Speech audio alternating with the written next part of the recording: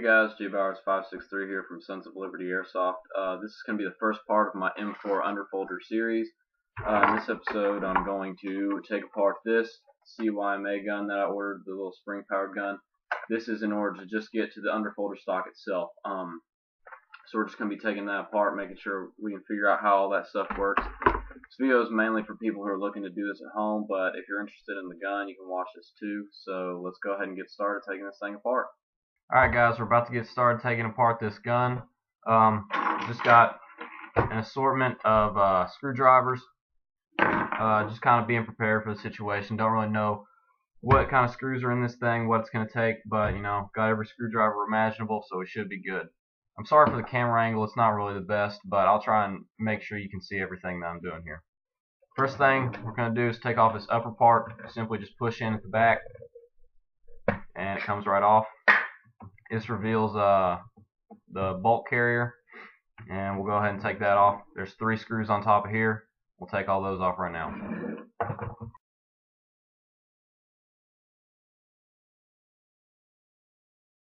Alright, there we have this. This piece actually here is metal, so it's kind of a shocker to me, but it is. So now, let's see here. I guess now we'll go ahead and start undoing these screws here, which hold the 2 halves of the gun together. As you can see, there's a crease down the middle, so it's 2 halves. It's not one solid piece of plastic. And we'll go ahead and see if we can separate these 2 halves.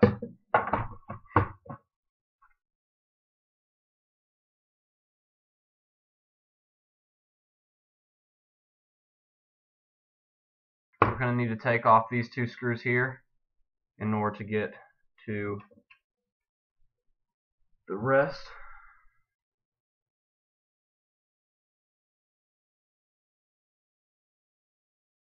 And just for reference, the screw I got out of this hole here is a longer screw. The screw at the top is fairly short. You can see. Oh, well, just drop that little piece. That's alright. It's a small one, and the 2 that came out of the handle here are slightly shorter than the one that came out of this hole here. Let's see here. Trying to see what else we've got to take apart. Okay, we've got a screw here underneath the stock, so we will fold that out.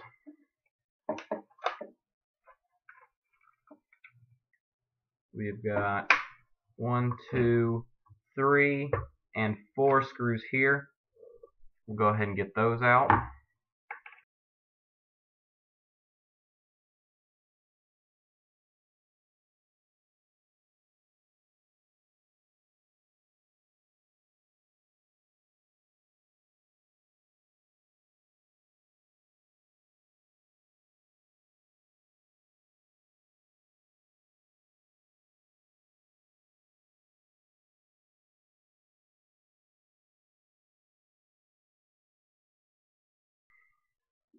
I don't know if you can see this, but the mag release here is also in 2 halves, and it is held together by this screw here. This screw here also needs to be taken out. So basically, anytime you see a screw and it's on the receiver, pretty much you're gonna have to take it off.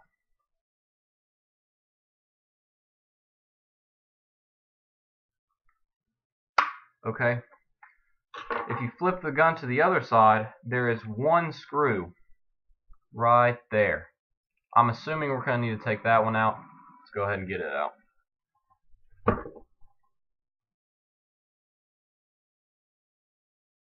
And now that screw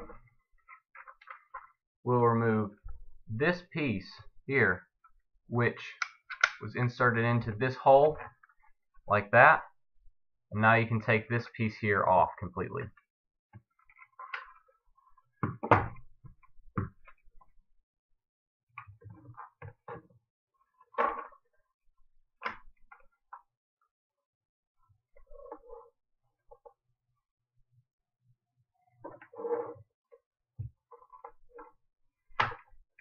I'm just taking a flathead screwdriver and running it down the crease of the grip, because it is held together very tightly. Oh, looky here. We have a piece of Wonderful. Bar steel, nice and rusty for you right there. So definitely keep that for some fun times. Now it looks like the gun is starting to separate. I think I'm going to run this flathead screwdriver. That's not it. Run this flathead screwdriver down the spine here to try and separate it.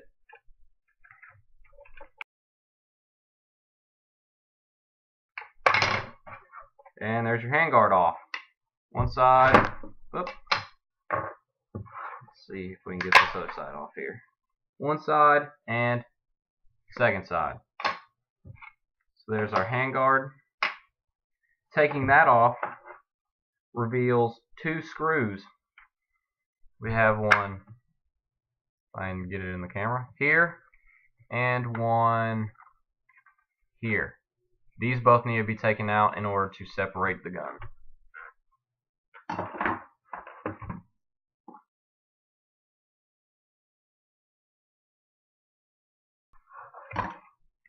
Yet again, we're going to take our flathead, run it down the spine, kind of separate it and pull it apart.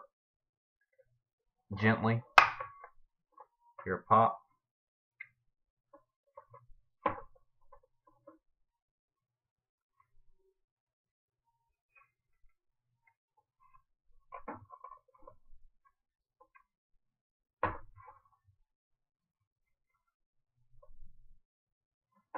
Alright. Got that open now. Trying to see if we've got any other screws here. We do have this one here, which would hold on the gas block. We're going to take this one out as well.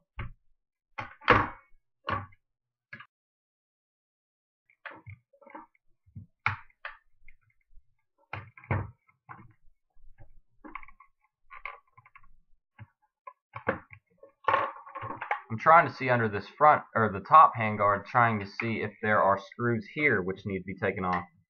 Don't really think there are, but you know, better safe than sorry.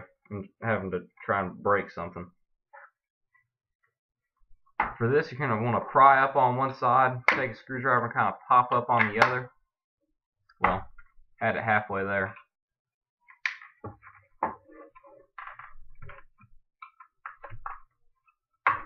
By doing this process, you're breaking it loose on both sides, making it able to slide up and off like that. And there you have your top part. And yes, there are two screws here which we need to take off as well. Have one here, and you have one here. Both of these need to be taken off.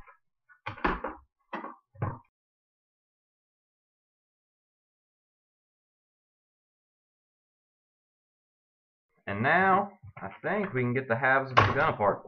There we go. There is a spring of some sort which just shot out the side of the gun. There's the other spring, shot out the back. Alright, so now you can see, we can see the internals of the rifle, which you do have multiple wonderful pieces. Bar steel. Ooh, we even got oh man, we got a piece of rebar here. That'll be very useful if you're looking to do some construction sometime soon. Something interesting about this gun, which I'm now learning as I take it apart, this is the outer barrel which is exposed. If you notice anything about the gun, this here is the inner barrel. It stops right there.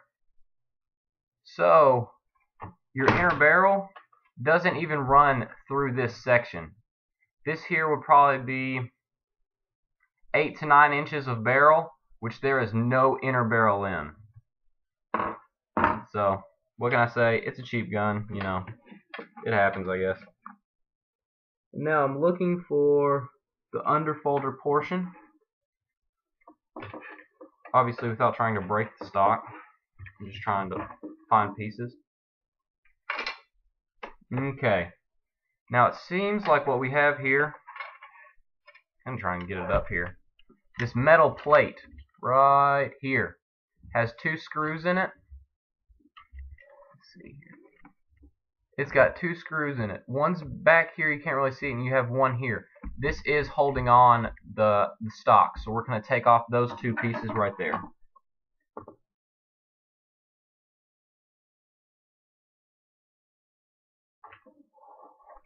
And now you will have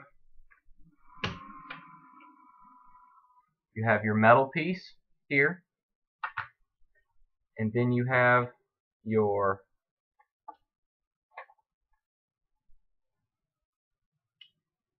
adjusting mechanism here,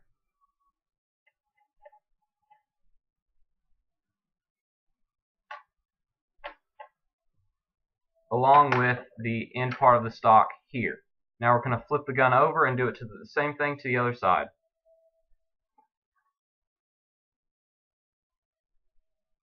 Now this other side is set up different. Quite a bit different, actually. As you can see, we have a flat metal piece, and that, although it looks like a screw in the middle, it is not a screw. It seems to be a piece of melted plastic. I'm going to kind of fool around with that, see if I can get it out, and then I will tell you how I did it.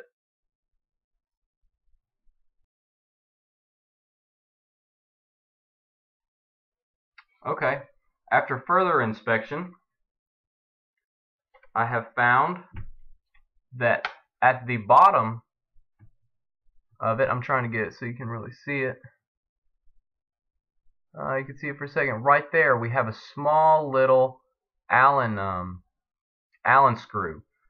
I'm assuming after we take that off, there's going to be a screw straight down through this. Let me go get some Allen keys, and then we will get that done. We'll open this up. Get my smallest one. Hopefully this is small enough. To be honest, I don't really know if it's going to be. And it is. It's also in a very difficult position due to the grip. So, well, there it is right there. And that will just fall off, and that is just an end cap. Now you can completely remove your underfolder stock, which we have here. And then you have this piece here. You're going to want to go ahead and remove this with the plate behind it.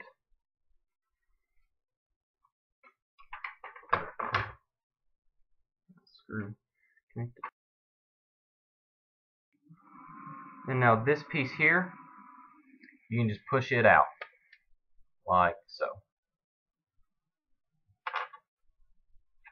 And then you will have the base plate, which is here, which goes at the bottom here, which you can see this has a notch, this has a hole.